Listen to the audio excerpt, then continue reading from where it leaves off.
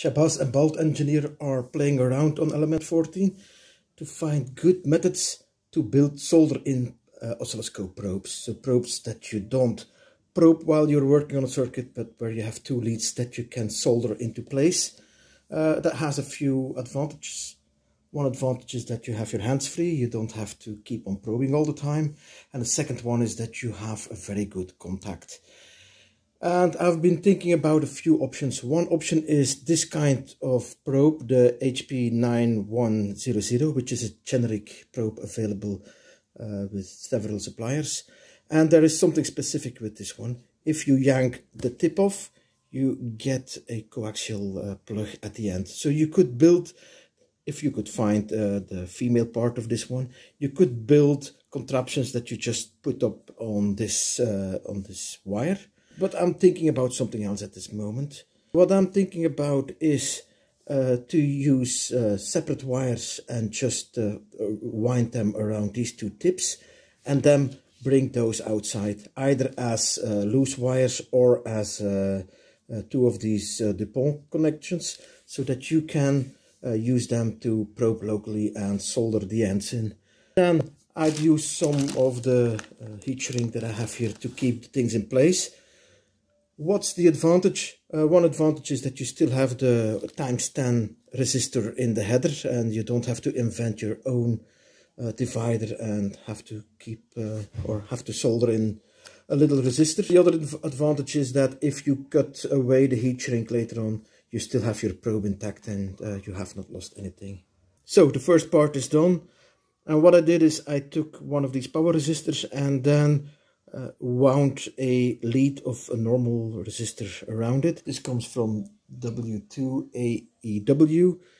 He has a video on how to make performance oscilloscope probes, and I just reused it. So now I'm going to use this part of the lead here to make a pigtail for the grounding, and then I'll solder these two Dupont wires in and use some heat shrink to wrap everything up.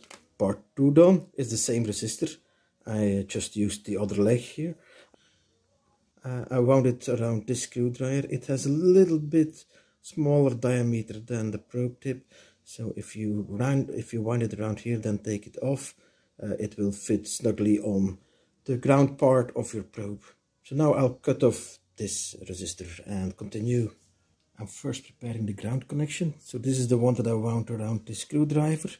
I've tinned the pin, and here on my Dupont connector I have cut off the male parts of the leads, put a heat shrink on it before starting the exercise, and then I've also tinted the wire here, and I'm going to just solder it over and then heat shrink the two parts together.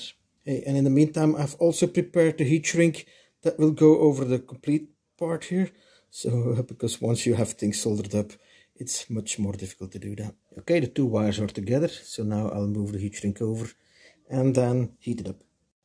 I've put heat shrink on the other part here, cut it to size, so I fitted where this one would fit, where the ground would fit on the probe, and then checked how much of the pin has to overlap with the positive, with the real action point of the probe. I'll now solder these two together after I've put the ground around the probe. Then move the heat shrinks over, heat shrink them, and then move the big blue heat shrink over, and that should be it. The design is almost finished. I'm going to do a last thing, and that is put a red heat shrink around this connector here to show which one is the active part of the probe. That's it, finished. It's still a normal probe with ×1 ×2, so the behavior is the same. We have these contraptions on the end, which you can use to fit cables in, wires in, or to put them on headers.